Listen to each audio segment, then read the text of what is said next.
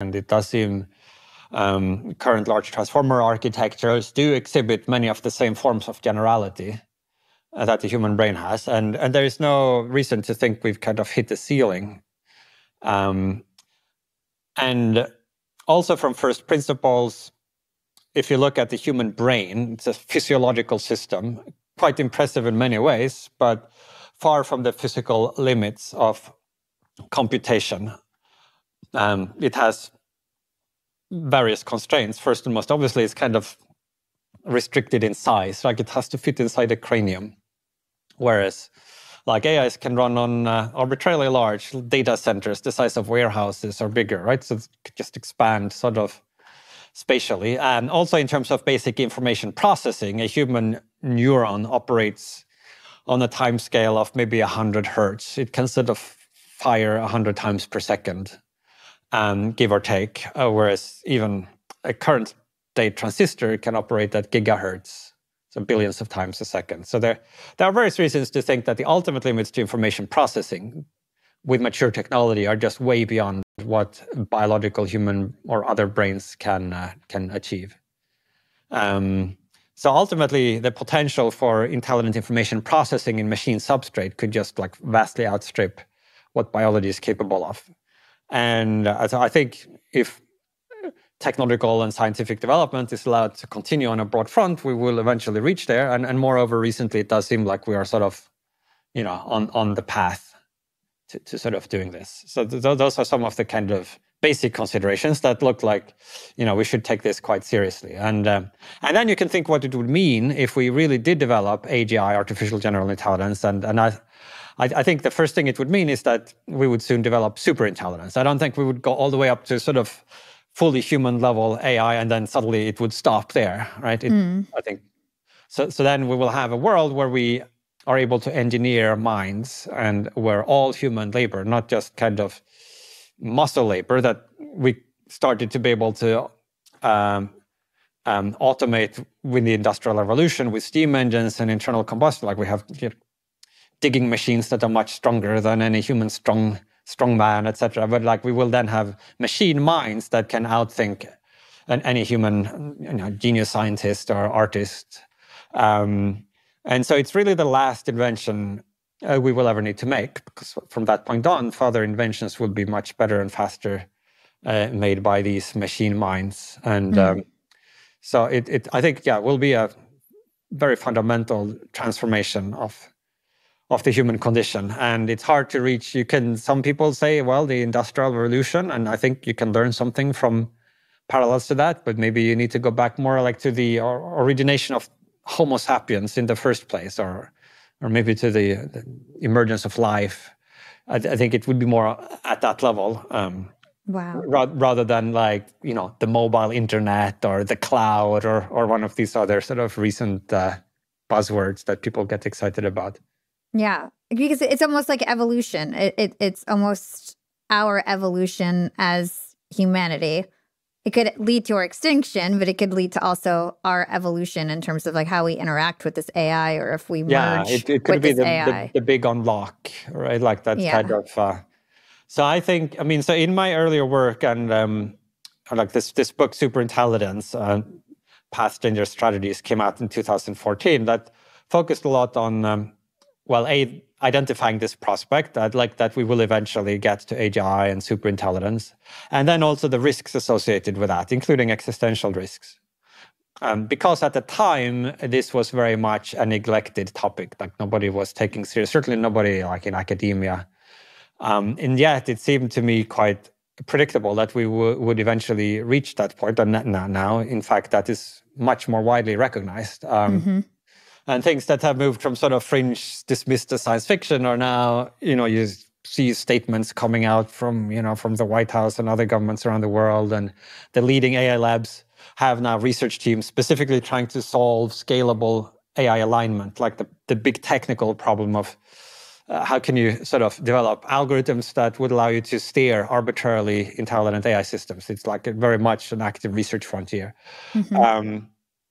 So that's very much part of my picture, that there will be big risks associated with this transition. But at the same time, the upside is enormous. The ability to unlock human potential, to help alleviate human misery, and to really bring about a wonderful world. I see it sort of as a kind of portal through which humanity at some point will need to passage, that all the past really great futures ultimately, I think, lead at some point or another through this development of greater than human intelligence. And that we really need to be careful when we're doing it to make sure we get it right as far as we can. But ultimately that it would be in itself, I think, a kind of existential catastrophe if we've sort of forever failed to take this next step.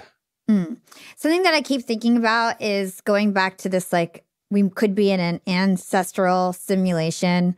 And so there's post-humans who might be looking at us, trying to study their own history and saying, like, okay, like, how did we really come about? And maybe they're studying how humans could have evolved and created these advances and then created their own simulations. Like, maybe they're trying to figure out how they became in existence. Does that make sense?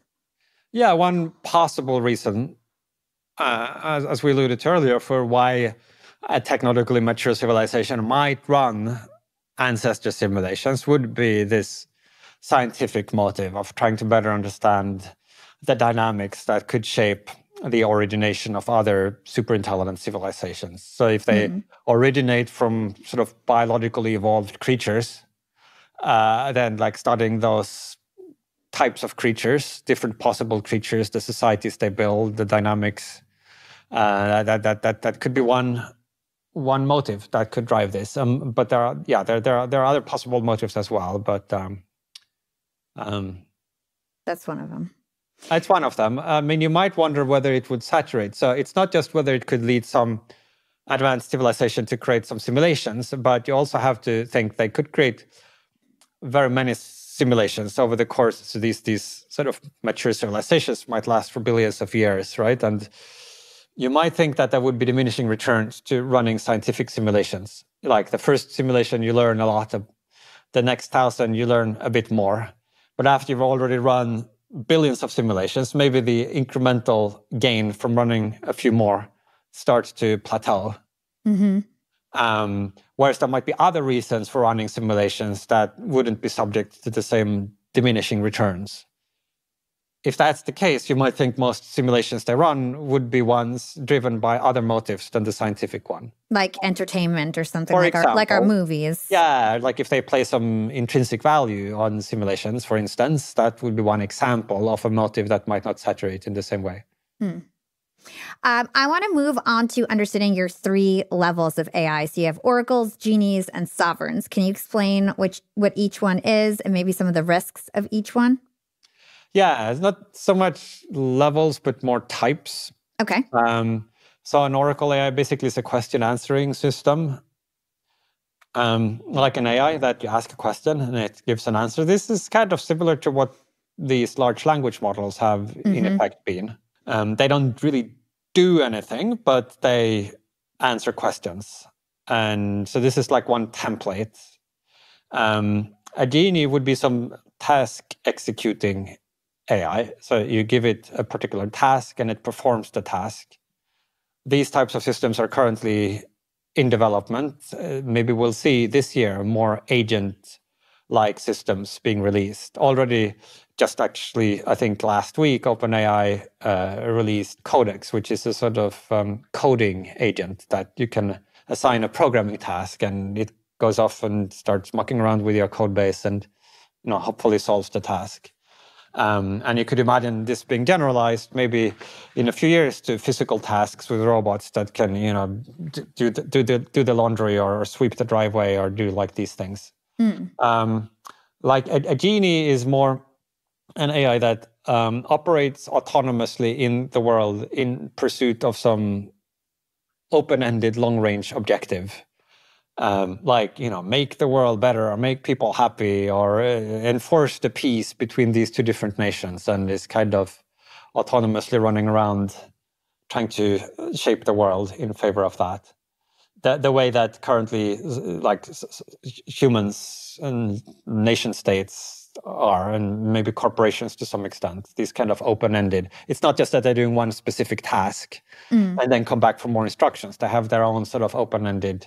So these are three different sort of templates for what kind of AI system one might try to build, and they come with different pros and cons from a safety point of view and a utility point of view.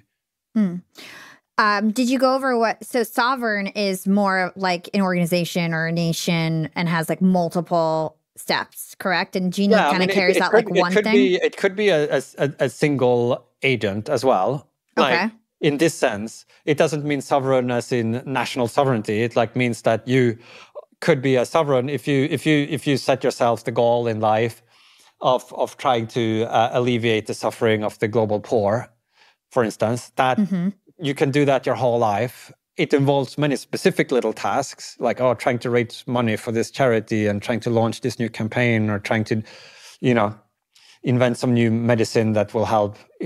All of these would be sort of subtasks, but it's in pursuit of this open-ended objective.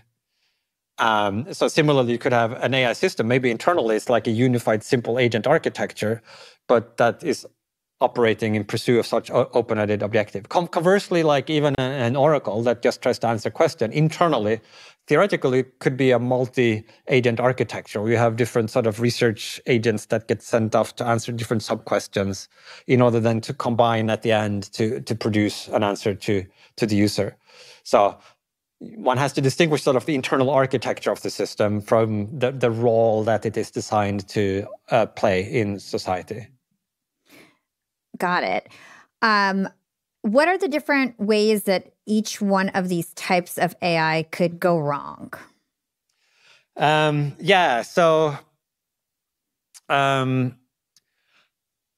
all share a bunch of things that could go wrong with all of them, which is, however they are intended to operate, they might not actually operate that way. So you might construct an AI that you intend to serve just as a question answering system, but then internally it might have goal-seeking processes. Just as if you assign like a scientist a question that they should, try to figure out the answer to, like how safe is this drug? But then in the course of trying to answer that, they might have to make plans and pursue goals like, how do I, get the research grant to fund this